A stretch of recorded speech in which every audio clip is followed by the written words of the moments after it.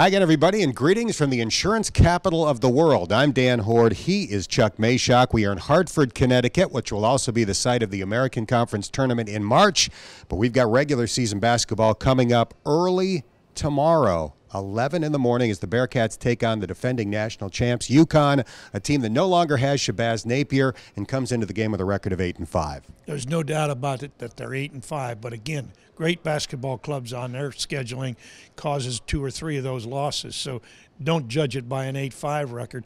You better look inside the stats and look at that carefully, because to me, the best guard in the league is still Boatwright. And he's half the B brothers. I can remember the Washington Redskins and the Killer Bees. They've got the double B brothers. So he is one of them. The other is a youngster who's only 7 foot tall. That's all.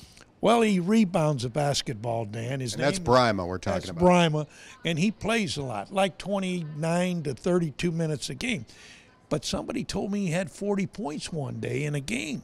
He did, and in that game he was 13 for 13 from the field and 14 for 16 from the line. That's reminiscent of your high school efforts.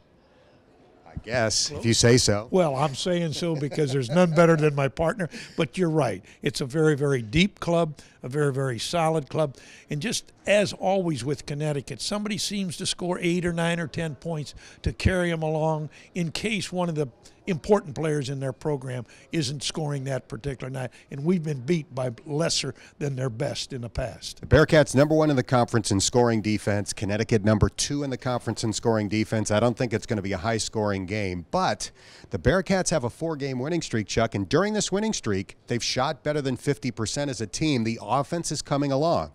No doubt about it. I think it's maturity.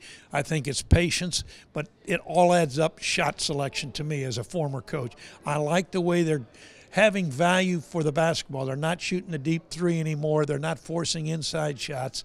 And we're led by one of the great centers. And I do mean great. I know he's just a junior, but Mr. Ellis has 2 years, counting this one ahead of him. Right now he's shooting 63% from the floor. That's a pretty good field goal percentage, second in the league. And I say this, we will carry ourselves well tomorrow against this ball club. All right, my recommendation tomorrow is 11 a.m. Have yourself a great Saturday brunch. Eggs, bacon, and Machock. Our pregame coverage starts at 10:30 on 700 WLW. We'll have complete postgame coverage right here on Bearcats TV.